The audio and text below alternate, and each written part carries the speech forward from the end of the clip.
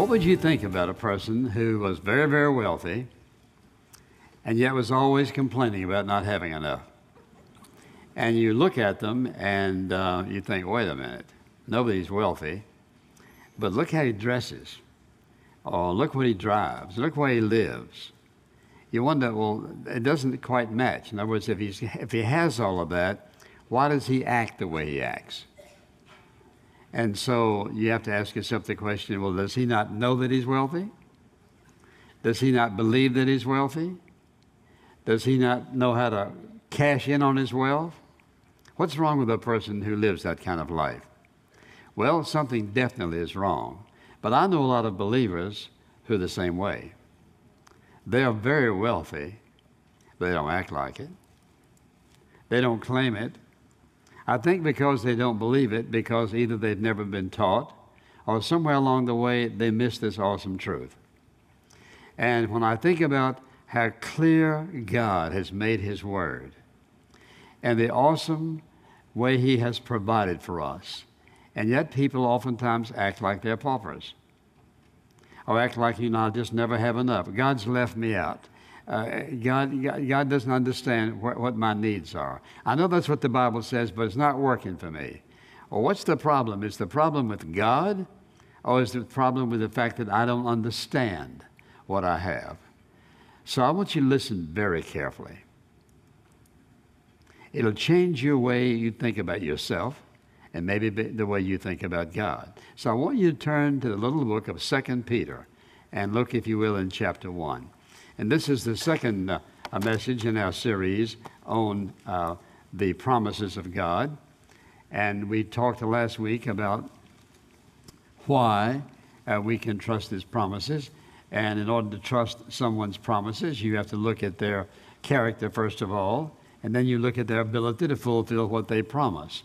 And we saw, then looking at the attributes of God, that He certainly has the right character. He's always going to be truthful and faithful and so forth. And certainly He has the ability because He has all power and all might. And in this particular passage of Scripture, Peter describes this awesome wealth that you and I have. Listen to what he says. Beginning in verse 1 of this first chapter of 2 Peter, Simon Peter, a bondservant and apostle of Jesus Christ, to those who have received a faith of the same kind as ours, by the righteousness of our God and Savior Jesus Christ. Grace and peace be multiplied to you in the knowledge of God and of Jesus our Lord. Now watch these next two verses. Seeing that His divine power has granted to us everything pertaining to life and godliness through the true knowledge of Him, that is Jesus, who called us by His own, by His own glory and excellence. For by these He has granted to us His precious and magnificent promises, so that by them you may become partakers of the divine nature, having escaped the corruption that's in this world by lust.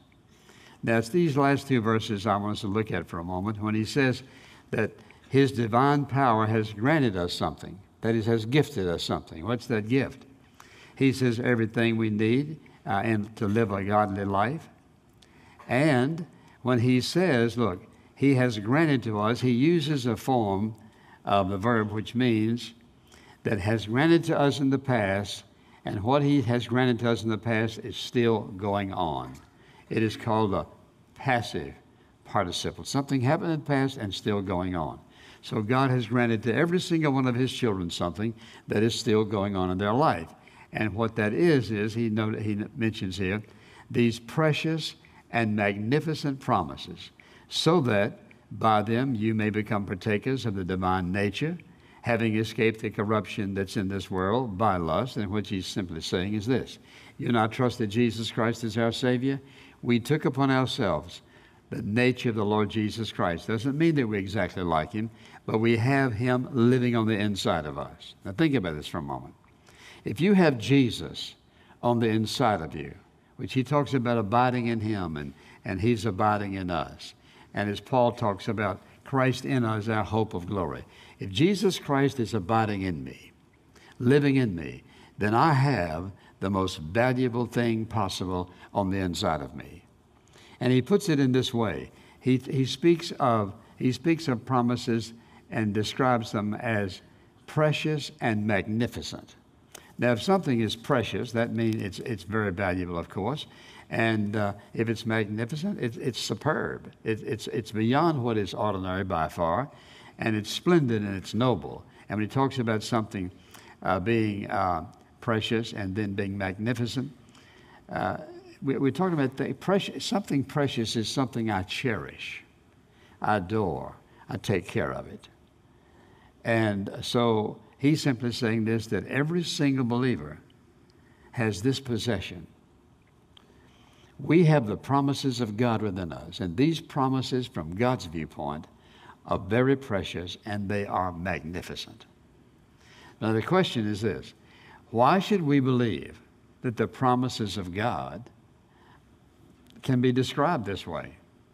That they are promises that are cherishable, magnificent, precious. Why? And so most of this message is going to be answering that simple question. And first of all, I would simply say that one of the primary reasons that they are cherishable, magnificent, and precious is who gave them. All the promises in the Word of God came from Almighty God. He never gives anything that's second rate. He doesn't almost do anything. He didn't sort of create the world, but perfect design in every single aspect of it. So it is in your life and mine. He doesn't do things halfway. He does them completely, beautifully, magnificently. And the problem is we don't get that message oftentimes. And so when we talk about his promises falling in that category, then here's what it says to me. That means if I have these promises, I have something extremely valuable to me personally, because his promises are given to every single one of his children. Once you receive Jesus Christ as your personal Savior, it's this awesome sense of wealth that comes with that most people will never recognize. In fact, most people are going to live out their lives, and they're going to come toward the end of it, and here's what they're going to start saying. If I'd have just made that decision, if I'd have taken that job, if I'd have taken that direction, if I'd have said this, if I had not done that, if I had not moved, if I had not made that decision. So it's if I'd have done this, if I'd have done that, if I'd have done the other. And you don't have to come to the end of your life to start thinking that. I meet people all the time. In the course of the conversation, if that conversation is long enough, somewhere along the way, if we get to talking about spiritual things, they're going to bring up this whole idea, well, if I'd have this and if I'd have that, and I wish this and wish that. And so what you have to ask is this: how do you want to live out your life? How do you want to come to the end of your life? And I'm going to show you a wonderful passage in a moment. How do you want to come to the end of your life? Thanking God for what he's done in your life, thanking God for what he allowed you to do. Are you going to come to the end of your life and think, why, if out of this and if out of that? That's the story of a defeated man or woman. And so what I want you to see in this passage of Scripture and in all these passages is this. Watch this carefully. I know that many of you are not going to believe this, but listen carefully. Whether you know it or not, the day you received Jesus Christ as your personal Savior, you became this awesome, wealthy person. They say, well, but why am I where I am financially? I don't know. Maybe you made some decisions that weren't very wise. But let's just scratch the material things for a moment. When you think about what you own and what your wealth is, where is your wealth? Is it in your family? Is it in your material possessions? Are you wise enough to recognize that your wealth is in a form and a fashion that no one can take from you? You will never be able to spend it all. That it's there, given to you by God. And it's given to you by God, which he will never change. Because the moment you trusted him as your Savior, you inherited something. You became a child of God. And with that decision of becoming a child of God, you became a very valuable person. Now, where's all this value? Here's where it is. It's in the promises of God. And I'm going to show you in a few moments why I say that. That when you trusted him as your Savior, the promises of the Word of God became your promises. You are a very wealthy person. And there are many believers who think When they look at their lives, they talk about what they don't have and they wish this and God hadn't answered this prayer and so forth. There's a reason they're thinking what they're thinking. What I want you to see is this simple truth. How wealthy you are as a child of God by the gift of His magnificent and precious promises. They're yours, but you must cash in on them. For example, you could be a multimillionaire, have a big checkbook, and you could write a check for anything you wanted. But if you just took the checkbook and you looked at it and you played with it and you ripped this one out and you filled out this one, filled out that and throw it in the trash can and you just sort of played with the checkbook, you could starve to death because you don't cash in on what's yours. The money's in the bank under your name. And you talk about it, you tell other people about it, but you never present the check and you never cash in on it. Listen carefully.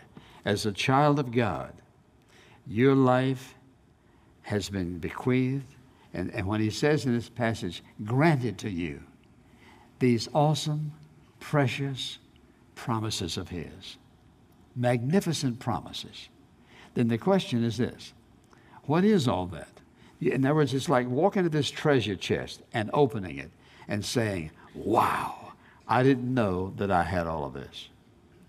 So what I'd like to do is simply tell you what you have. Now, one of the messages I want to preach about is simply this, and that is, how do you claim a promise? That's coming later.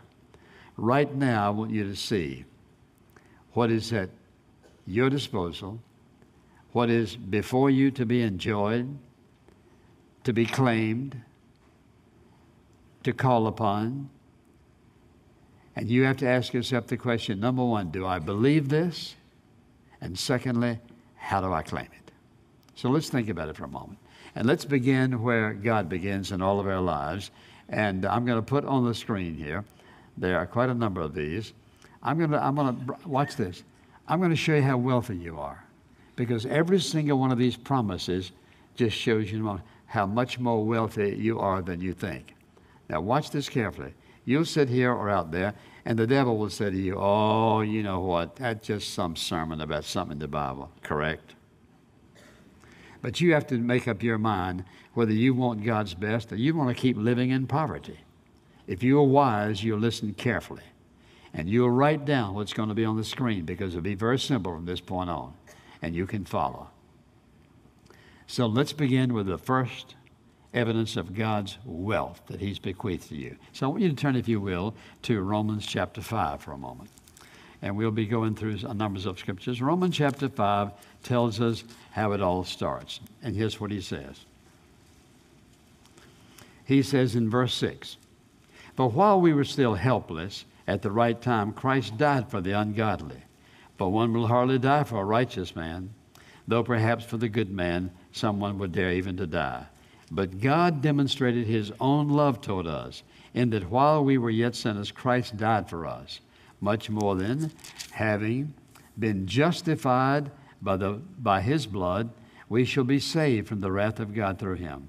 For if, while we were enemies, we were reconciled to God through the death of his Son, we shall be saved by his life. And not only this, but we also exult in God through our Lord Jesus Christ, through whom we have now received the reconciliation." Now watch this.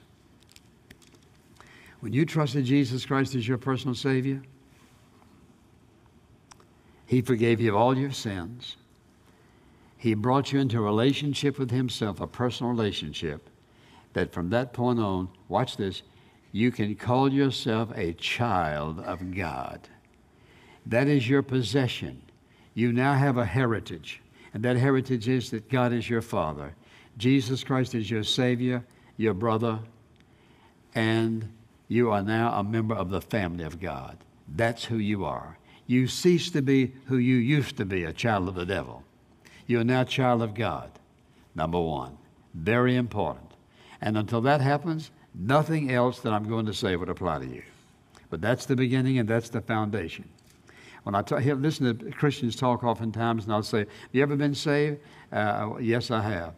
"Oh, what about your Christian life?" "Oh, I don't know. Somewhere back yonder, this, that, and the other." They don't even realize what happened to them. God invited them into his family and now calls them a follower of Jesus. That is an awesome heritage and a promise from God. Now, that's one thing. So let's think about it in this light also. Let's talk about the wealth that you have. The second thing I want you to notice is this. Not only did he save you and forgive you and cleanse you and write your name in the Lamb's Book of Life, make you a part of the kingdom, but he gave you this promise. This promise is in 1 John 1:9. You all know it by heart. If we confess our sins, he is faithful and just to forgive us our sins and to cleanse us from all unrighteousness. What an awesome promise. Here's what that means. It means that as I live out my life in this filthy, dirty world, I can stay clean every day. Because he says if we confess our sins, he's faithful. That is, you can trust him. Faithful and just. He has the right to do it. Forgive us of our sins and to cleanse us from every unrighteous thing. That says, I am very wealthy, that I have the privilege of going to God Almighty, asking him, Lord, this is in my life. It shouldn't be. I recognize it. I acknowledge it. And I'm asking you to forgive me of my sins. That is an awesome possession. A third part of that wealth is simply this, and that is his continued presence in our life. Think about this. Who else can promise you this? This is the sovereign God of the universe who says, I will never leave you nor forsake you. There in Hebrews chapter 13, verse 5. I will never leave you nor forsake you. You know what that says? See if you can match this. You have a traveling companion in the person of Jesus Christ who will never, under any condition, no matter what, ever desert you or forsake you, period. Now, who can promise you that? Nobody can promise you that. And you see, it's when people turn their eyes away from the Lord God, and when they start looking at themselves and their situations, circumstances, instead of asking, what's the promise of the Father? The promise of the Father is, listen, once you trust Jesus as your Savior, you can't ever be alone. You may want to be, you can't be. He says, I will not forsake you, no, never desert you under any condition. That is an unconditional promise of God that belongs to every believer. And listen, nobody can change that. You could go to prison, or you could be here, you could be there. Doesn't make any difference. He says, I'll never leave you nor forsake you. I'll never desert you, period. So the next time you get down in the mouth and you're alone and you think, I need a counselor, I need this, oh, God, help me. Just stop and ask yourself the question, now, what is that I possess? I possess Jesus as my intimate friend who lives on the inside of me and who promised that no matter what goes on in my life, he will never leave me. You can't beat that for a promise or for friendship. That is an awesome possession which no one else can give you, and no one else can promise you that. Then, of course, he promises us that we don't even have to live this life in our own strength and power, but we have the Holy Spirit who is called our helper, there in John chapter 14, verse 16. When he says, I'm going to send you a helper, and when he comes, he talks about what he will do for us. When he calls you to serve him, you have the Holy Spirit to enable you, to give you wisdom and direction and guidance for your life, and to empower you in order to do well, to do good, whatever he calls you to do. Nobody else can do that. Listen, people, and oftentimes pastors, and when they fall in this trap, they go on their eloquence and they go on their education and all these things. The truth is, none of us has anything to say apart from the work of the Holy Spirit. It's the Spirit of God that takes the Word of God that drives it home to people's hearts. You have, watch this, you have the third person of the Trinity living on the inside of you. Listen, and you have his guarantee that he will never leave you, and he will empower you to do anything and everything God calls you to do, whether that's being a godly mother of your children or being the president of a corporation. Doesn't make any difference what it is. That's his promise. And it's these promises that make you wealthy. So far, you've not heard anything that I've said that anybody else can provide for you other than God because of your relationship to him. Then, of course, there's the whole issue of God's strength. And there are lots of verses in here about all of these. But if you'll notice in this 41st chapter of Isaiah, listen to what he says. He says, you're my servant. I've chosen you and not rejected you. Do not fear, for I'm with you. Do not anxiously look about you, for I am your God. I will strengthen you. Surely I will help you. I will strengthen you. Listen, what that promise is, the promise of God's strength. All of us come to those times in our life when we feel weak, or we don't feel like we can manage, or we don't feel like we can make it. He says, I will strengthen you. Now, if your friends promise you that, that just depends on what they can do. But listen, when the sovereign of the universe, who has all power and all might, gives you this wondrous, precious, magnificent promise, I will strengthen you. I can tell you, that is a promise no one else can promise you, but it is an awesome, magnificent promise.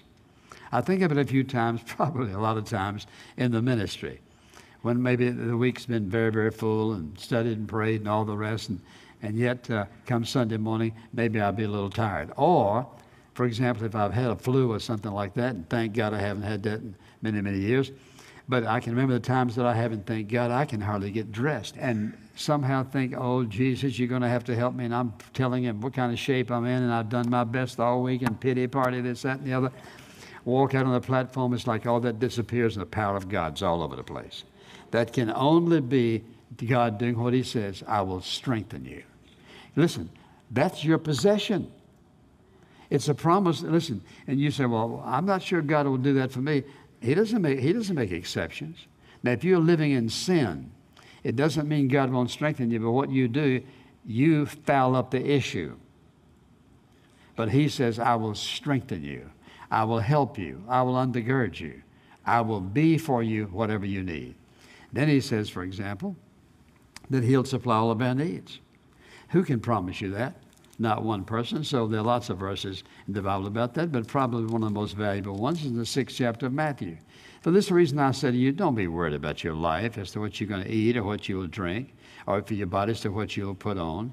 Is not life more than food and your body more than clothing? He talks about the birds of the air and the lilies of the field and all the rest. And then he comes down and he says, do not worry then, saying, what will you eat? What will you drink? What will you wear for your clothing? He says, the unbelievers think about these things. Your heavenly Father knows that you need all of these things. So what is he saying? Here's his promise to do what? To meet our daily needs. Who else can promise you that? Nobody. Say, well, no. Nobody can promise you that they're going to answer your prayer but the Almighty God.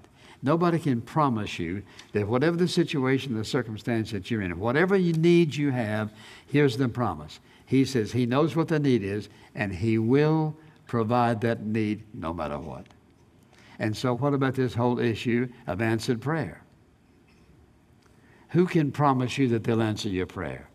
Oh, somebody may be able to help you in some issue, but listen what he says in 1 John chapter 5, 14, 15. This is the confidence that we have in him, that if we ask anything according to his will, he hears us. And if we know that he hears us, we know that we have the petition that we desired of him. Who can promise you that? No one else.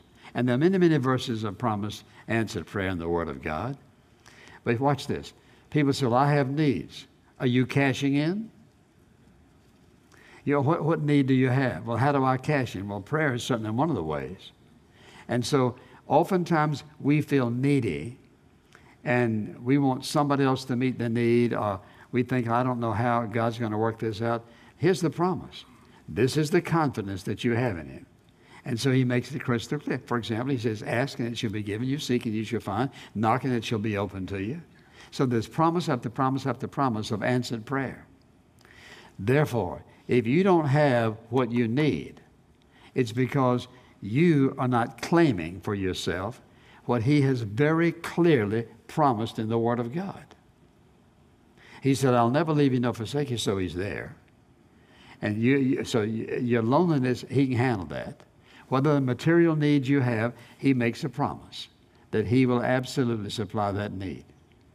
You see, we're not living on the path that God wants us to live because we're thinking about other things. He says, I want you to see what you possess. This is what you have in you. This is what you have now.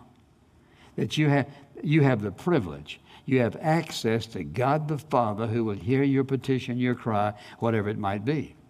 Then he gives us this awesome passage in the 84th Psalm. Look at this for a moment.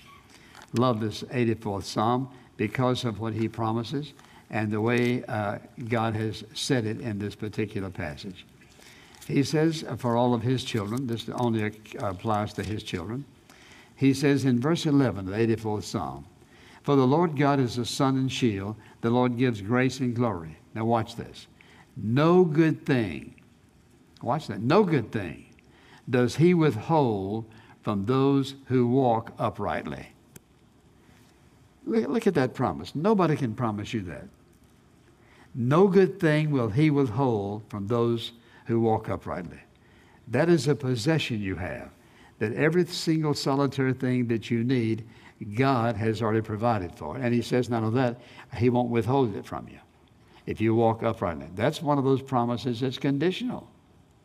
That is, if you live a godly life, whatever you need, he says he will not withhold any good thing from you.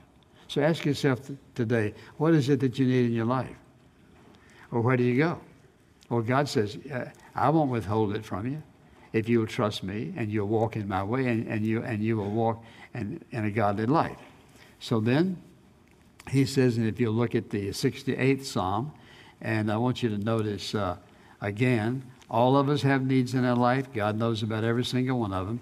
And here's what he says in the 68th Psalm, speaking of the burdens and so forth that we bear. All of us have burdens we bear in life. And here's what he says in verse 19. "Blessed be the Lord who daily bears our burdens." Listen, the God who is our salvation. There are people who wake up every morning, and if you could see them internally, this is the way they wake up. They're bent over with burdens, heartaches and trials in their life they can't handle. Listen to what he says. He says, daily the Lord bears our burden. That's a promise we have. We don't have to go through any single day of our life carrying burdens and heartaches. If somebody says, well, how much weight can you bear? Watch this. I could put a few pounds right here, but lift a few pounds off. Listen, lift a few pounds off my shoulders. You can put 2,000 pounds on my back, as long as it's a quarter of an inch off my body. You can't come up with any amount of burden that God can't handle. He's the burden bearer. And here's what he says. This is how rich you are. You have a relationship to God, and here's what he says. I will bear every single burden that you have. And listen to this. He didn't say once in a while. He said, "Blessed is the Lord who daily bears our burden." The God who is our salvation, Jehovah, Yahweh, Elohim. This is the God of this universe, and he says, I'll bear your burden. I don't know what you're dealing with right now, but here's what he says. Whatever burden you're dealing with, he's the burden bearer. You say, well, how do I give it to God? You bring it before him, you lay it before him, and we'll talk about that. How do you claim it? Listen, it is not his will for his people to be down in the dumps and discouraged and living with frown on their face. He talks about the joy of the Lord. And we're to have that joy. As long as I'm bearing down with all kind of things and all kinds of weight in my life and frustrations and anxieties and worries, suppose this, suppose that, I can't have any joy in my life. He says, you don't have to live that way.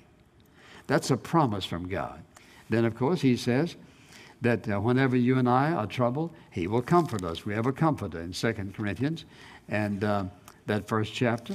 And notice what he says here. And the reason he says this, he says, for example, "Blessed be the God and Father of our Lord Jesus Christ, the Father of mercies and the God of all comfort, who comforts us in all our affliction," not some of it, in all of our affliction, "so that we will be able to comfort others, those who are in any affliction, with the comfort with which we ourselves are comforted by God." That is, no matter what you're facing in life, and all of us go through those trying times, he says he's the great comforter. Now watch this. He is absolutely omniscient. He knows all about what I need comfort about. He is omnipotent. He has all the power necessary to comfort me. And we could go right down the list of his awesome attributes. Think about this. When we go through those difficult times, we want to talk to somebody who understands us.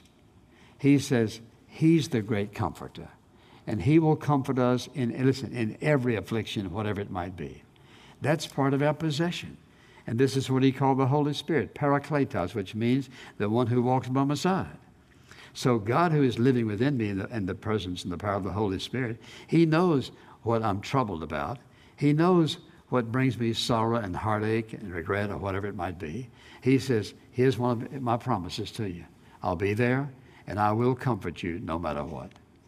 And I've seen that happen in so many people's lives in different circumstances when all of a sudden they come to this passage and they let me sort of explain it to them a little bit. And they say, oh, you mean God will take this off me? Yes, he will. He promises that no matter what you and I are going through, whatever trial, he sets a limitation on it in 1 Corinthians chapter 10, verse 13. Look at that. He says, no temptation has taken you, but such is his common to man. That is any temptation or trial. And he says, but God is faithful. Now watch this. He says, but such is his common to man, and God is faithful. That means you can trust him. You can depend upon him. Who will not, watch this, who will not allow you to be tempted or tried beyond what you're able, but will with the temptation, he'll provide the way of escape so that you and I can endure it. Here's what that means. You and I hit those temptations, those trials in our life, and we think, God, I can't handle this. I don't know what I'm going to do about this. God, why do you let these things happen? You know, we claim our promise. What's the promise? Here's what he said. If anybody else promised you this, you could doubt it. But God says, I will not allow you to be tempted and tried more than you are able to bear. Now, that is only to a believer. What you can bear because of your relationship to him. Why? Well, first of all, you have the Holy Spirit living on inside of you. One of his responsibilities is to comfort us, to give us direction for our life. And so when it comes to meeting those issues and trials, we say, oh, but God, you tempted me. No, he didn't. Lord, why did you let this happen to me? Maybe he wants to show you something. And he says, mark it down. You have this possession. This is a promise that's yours if you claim it. It's yours whether you claim it or not. But it's yours in action. It's yours as an absolute promise of God. I have set a limitation on everything you have to face in life. Now, that is a very encouraging word to people who are going through difficulties and situations in their life. And then he says, for example, that he will grant us wisdom. In James, if you will notice in that first chapter, he makes the promise of wisdom. Listen to what he says. For if any of you lacks wisdom, let him ask of God, who gives to all people generously and without reproach, and it will be given to him. Somebody says, well, I don't know what to do. Well, listen, you may not know what to do. Do you want wisdom? You have the promise of wisdom. Watch this. A promise of God says that all of the sovereign power of God is behind what he promises, and he will make it work. You need wisdom. That is, you need to see things from God's perspective. You need to make a wise decision here. You have that promise that he will grant you wisdom in every circumstance of life because that's who he is. You have the wisdom of God dwelling within you. Now, if you're living in sin, here's what that does. It confuses the issue. And you listen, you'll not be able, listen, here's what sin does. Sin does what? Sin crowds out the truth of the living God. And it's not that it's not there. It's that you don't know how to seek his wisdom. Or secondly, you don't believe that God is absolutely sufficient for that. This is what the devil always does. The devil wants to create doubt. If he can create doubt within you, then he's won a victory over you. Does it mean you've lost the promise? No. The fact is, you refuse to claim the promise. And so what happens is, you make very unwise decisions, and then people say, God should have stopped it. No, God has offered you wisdom. That's a promise from him. Listen, in every single solitary situation, you have a promise from God that he will give you wisdom to know how to respond or how to react in that given situation. That's one of the things that makes us wealthy. Tell me anything any more valuable than wisdom. Seeing things from God's perspective and knowing how to walk in it. And then, of course, he promises us rest. In this 11th chapter of Matthew, notice what Jesus said in those days. He said, come unto me all you who are weary and heavy laden.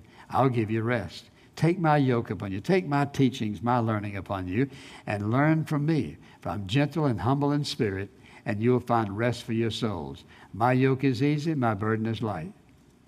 All of us find ourselves in those situations where we need, listen, not just physical rest, but emotional rest. We need to be able to rest on the inside. What does he say? He says, come unto me, and he says, I'll give it to you. Here's what I want you to see. Deposited within these bodies of ours and these minds of ours is every single solitary thing we need, given to us as a promise from Almighty God. That no matter what's happening, he's there to make that provision, whatever it might be. Then we come to this whole issue of peace. And in the passage that most of us know by heart, in Philippians, listen to what Paul says. He says, now, rejoice in the Lord. He says, let your gentle spirit be known to all men. The Lord is near. Be anxious for nothing. Don't get upset about these things. But in everything by prayer and supplication with thanksgiving, let your requests be made known to God. And the peace of God, which surpasses all comprehension, will guard your hearts and your minds in Christ Jesus. What is he saying? He says this. No matter what's going on in your life, God will give you a garrison, a wall that will separate you from anxiety, that will fulfill your need of peace in your life. What did Jesus say? The Bible says that Jesus is our peace. Who's living on the inside of you? The Lord Jesus Christ. And so we go through situations and circumstances. Sometimes we hear bad news and frightening news, or whatever it might be. Well, where do we get our peace from? Oftentimes it's not from our friends, not from the doctor, not from the banker, not from this. It's from him. But think about this. Your peace isn't something you get from him, her, and them. Your peace abides within you. It is an indwelling promise of God. What did Jesus say? My peace I give unto you, not as the world gives, give I unto you. Let not your heart be troubled.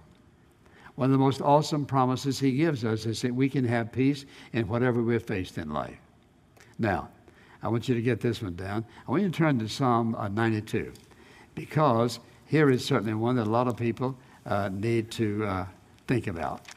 Because here is a promise that many people are certainly not living by, because if they were, you could see it. And that is the promise that you and I can be, listen, watch this, that we can be strong and fruitful in old age. Now, a lot of folks, they get to about 55 or 57 or 60, and especially 65, well, it's time to retire. Well, now, who said so? Number one. Secondly, well, you know, after I'm getting tired, and so I'll just relax and take it easy and just slow down. Well, what does the Word of God say? In other words, is that reality? Is that what God wants? Because there are many people who do their best work after they're 65 years of age. So what kind of a promise do I have about getting old? Well, first of all, let me ask you this. What is old? I can tell you what it is. Not as old as it used to be. Listen to this passage. Psalm 92. Verse 12. The righteous man will flourish like the palm tree. I'm coming back to that. He will grow like a cedar in Lebanon. Now, a palm tree flourishes with fruit. Coconuts. Flourish like a palm tree. Will grow like a cedar in Lebanon. Lebanese cedars are straight up and down. Their limbs are straight out like this. They're just beautiful examples and pictures of strength. Listen to what he says. The righteous man will flourish like the palm tree. He will grow like a cedar in Lebanon, planted in the house of the Lord. They will flourish in the courts of our God. They will still yield fruit in old age. They shall be full of sap and very green, to declare that the Lord is upright. He is my rock, and there is no unrighteousness in him. Now, here's the promise of God. Here's what he promises. First of all, what's old? It's the way a person thinks.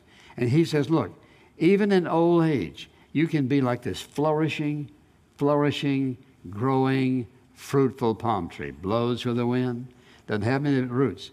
But the cedars of Lebanon, straight up, powerful. Root goes straight down. Stand all kind of storms. He said, that's the way God's people can live out their lives. And that is that no matter what your age may be, you can be fruitful, he says, and flourishing. And when he talks about the idea of sap, he says, they shall be full of sap and very green. What does that mean? That means the energy that is in a growing plant, the sap is flowing, something's going on. So why do you want to get old when you don't have to get old? Because old, in other words, age doesn't mean necessarily old. Because notice how he says this. He says, the righteous man will flourish like a palm tree, grows like a cedar in Lebanon, planted in the house of the Lord, flourish in the courts of our God, still yield fruit in old age, full of sap and very green. What is it saying? He says the righteous man, the righteous woman, the righteous man and woman has the privilege of living a life that is fruitful no matter what the age may be, and they can be strong no matter what the age is. Full of sap means energy, strength, bearing fruit, still making a difference, whatever it may be. So I would just simply ask you, when do you want to get old? We have to choose. Are we going to claim his promise? And if you claim his promise today, God, I know that you can call me home in time you get ready, but until then, I want to give it my best. I want to be strong. I want to be fruitful. I want my life to count for the kingdom of God. And then look in Psalm 37. And because here's a wonderful promise of God. If I should say to you, would you like to have the desires of your heart? If I said to you, what are the desires of your heart? Somebody says, well, I want a husband, I want a wife, I want this, I want that. What are the desires of your heart? Here's what God says. This is a promise from Almighty God who has all power, and listen, he has unconditional love for you. Delight yourself in the Lord, and he will give you the desires of your heart. In other words, what does it mean to be delighted in him? Look at that passage, read it a little bit, ask God to show you. What does it mean to delight yourself in him? Ultimately, simply means this. Above everything else in my life that's important, my relationship with him is the most important thing. I am delighted in serving him. I'm delighting in worshiping him. I'm delighting in giving him. I'm delighted in living out a godly life. He says, delight yourself in the Lord. He'll give you the desires of your heart. Then you say, well, what about when we face troubles? Real troubles, difficulties, and so forth. What's his promise? Look in Psalm 46 and verse 1. God is our refuge and strength, a very present help in trouble. Therefore, we will not fear. Though the earth should change, and though the mountains slip into the heart of the sea, though its waters roar and foam, though the mountains quake and swell in pride, and so forth. The reason I remember that verse of Scripture, this is the influence one school teacher had on me in the 8th grade that I've never forgotten. Every morning we started our class, she read the 46th Psalm and a number of verses, but primarily she always emphasized this one. God is our refuge. Watch this. Where do you run when you're in trouble?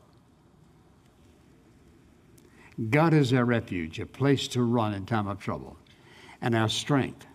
What's the source of your strength? Hey, watch this. I love this. He didn't say a help in time of trouble. He said a very present help, which means no matter when and where and what, present. Why? Living on the inside of us. We have the promise of his presence, the promise of his strength, the promise of his help, no matter what we are facing in life. No one can promise us that but Almighty God. And then, for example, if you go back to Psalm 32, listen to what he says. I love this passage because we all need it. He promises to give us direction for our life.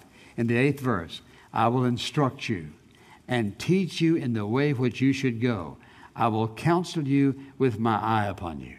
Think about what a possession that is. What a promise that is, that God will give you direction any time in your life you need it. Here's the promise. I will instruct you and teach you the way which you should go. I will counsel you. Listen to this. Not from a distance. He says, I will counsel you with my eye on you. That is, I know where you are. I know where you're headed. I know what's ahead. I know the things, pitfalls. I know the things that's dangerous. He says, I will give you direction and guidance for your life. That's an awesome promise of Almighty God. And every single believer has that promise.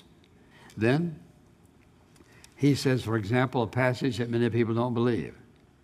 We have the promise of healing in time of sickness. Look at the 103rd Psalm. Look in that first verse. Bless the Lord, O my soul, and all that is within me. Bless his holy name. Bless the Lord, O my soul, and forget none of his benefits. What are they?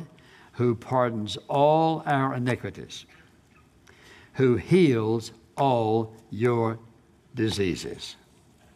Now, let me ask you a question. When we talk about the attributes of God is one of them. He never changes. He's immutable. He never changes. So did he heal people in the Old Testament? Yeah.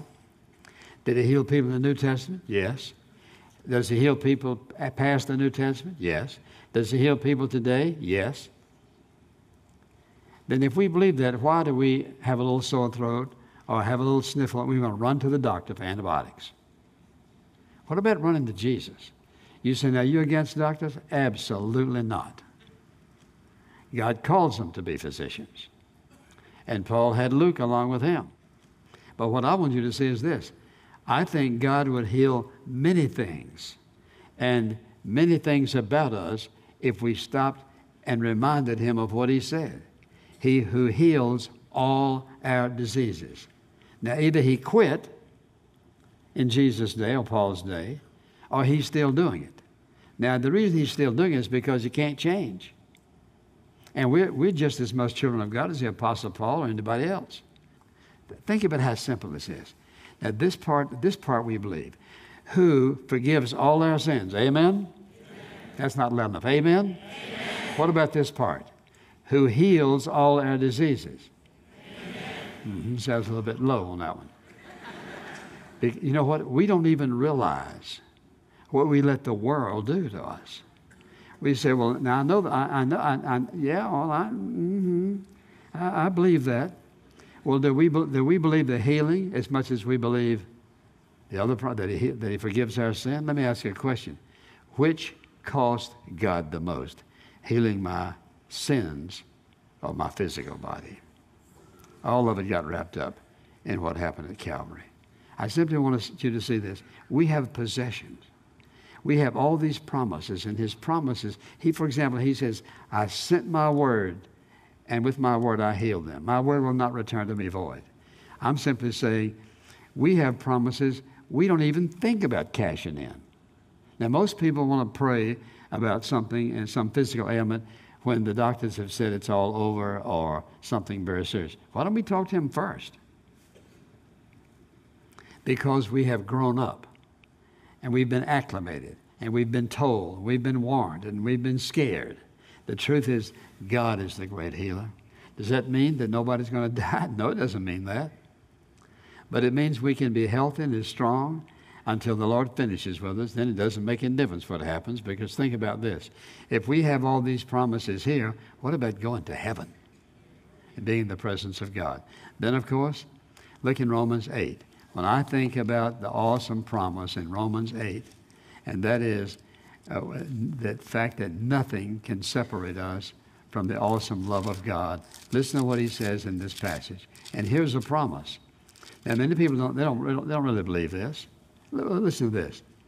He says in verse 38, for I am convinced that neither death, nor life, nor angels, nor principalities, nor things present, nor things come, nor powers, nor height, nor depth, nor any other created thing will be able to separate us from the love of God which is in Christ Jesus our Lord. Think about this. You have the awesome gift of God's unconditional love within your life. Nobody can promise you that but God. Now, you may want this person to love you or that person, but look who loves you. And he says besides that, and he named all these things, nothing can separate you from the love of God.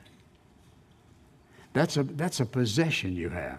You possess the love of Almighty God that will never change. Then if you will turn to John chapter 10 for a moment, and here is his awesome promise of eternal security. Listen to what he says. My sheep hear my voice, and I know them, and they follow me. And I give to them eternal life, and they will never perish. He didn't say except, if, and, but, when, where. They will never perish, and no one will snatch them out of my hand. My Father who gave them to me is greater than all, and no one is able to snatch them out of my Father's hand. I and the Father are one. Think about what you possess. You possess the gift of eternal life. Watch this. Nothing, no one, no time, nothing can alter that under any condition. You are a child of God. You are eternally secure. You live in sin, then there's some other promises about chastisement and discipline. But we're talking about the promise God has given you, that you are eternally secure. And I spent almost 2 hours talking with someone this week who was totally convinced and persuaded that when you die, for example, that you did not believe in eternal security, number one. When you die, what happens is you go to the grave. I said, you mean you don't believe you die and go to be with Jesus? No, you die and you go to sleep. Now, where did you get that? I knew where they got it from. In 1 Thessalonians chapter 4, Paul talks about being asleep in Jesus. But that's a term he uses in order to describe how a Christian dies. That is, you went to bed last night, you went to sleep, you became unconscious, woke up this morning, a whole new day. Some of you woke up late, but you woke up this morning. And so what did Paul mean by that? He was simply describing how the Christian lives. So we went on talking about that, and I just let that other person just go on and on and on, telling me why they believed what they believed and so forth. And I said, well, I wonder if I could just give you one verse of Scripture, maybe two.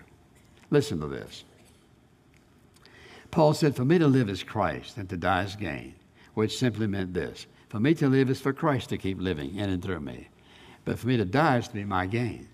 But if I'm to live on in this flesh, this will remain faithful labor for me, and I do not know which to choose. He says, on the one hand, I just want to die and be with Jesus. On the other hand, I want to stay here and preach the gospel. He says, for I have the desire to depart and be with Christ, but that's very much better. Yet to remain on in the flesh is more necessary for your sake. Now I said to her, I said, listen, do you think the Apostle Paul meant that he wanted to die and get buried in a casket and covered up with 6 foot of dirt and be there sleeping for 2,000 years? Is that what he meant? It's like the light suddenly dawned. No. He said, absent from the body, present with the Lord.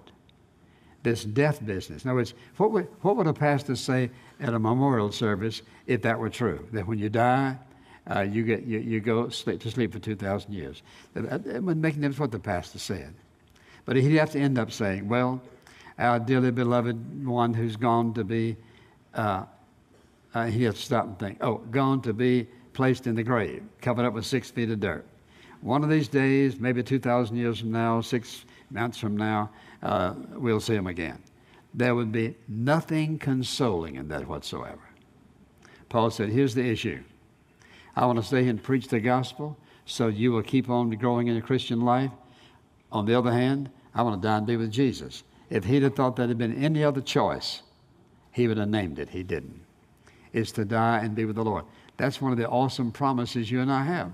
That it's absent from the body, present with the Lord. Listen, who could give you that promise? Only Almighty God could. Then I would give you one last. We could do this all day long, but I'm going to stop in a few moments. But what I want you to see is what you possess, what you have. Listen to what Jesus said. He said, don't let your heart be troubled. You believe in God, believe also in me. In my Father's house are many mansions. If it were not so, I would have told you. I go to prepare a place for you, and if I go to prepare a place for you, I'm coming again to receive you to myself, that where I am, there you may be also, period. We have the promise of heaven. Now think about this. You possess as your own awesome, unchangeable, eternal promises from Almighty God who rules all things. And every single one of these promises, listen, is given to every one of his children the moment that they're saved. Then the problem is that oftentimes people live their whole life and never gain enough information, enough knowledge, enough experience to realize what's theirs. What I want you to see is simply this. A promise from God is an awesome thing. And my challenge to you is simply this. Claim what is yours. And whatever you're facing in life, remember who you are, a follower of Jesus, and how rich you are. And listen, and the awesome capacity you have to serve him with all of your heart in a way that you will never grow old, but you'll be flourishing and fruitful and strong all the days of your life. Amen. Father, how grateful we are this morning for the wonderful promise of your word. And what makes it so wonderful is the fact that we know it'll never change. You'll never change. We can't even begin to think of anything we need that you haven't covered. So we say thank you this morning, and I pray that you'll show us how to so live that people who are spiritually in poverty will want to know what is the source of our riches, and we can tell them. In Jesus' name, amen. If you've been blessed by today's program, please visit us at intouch.org.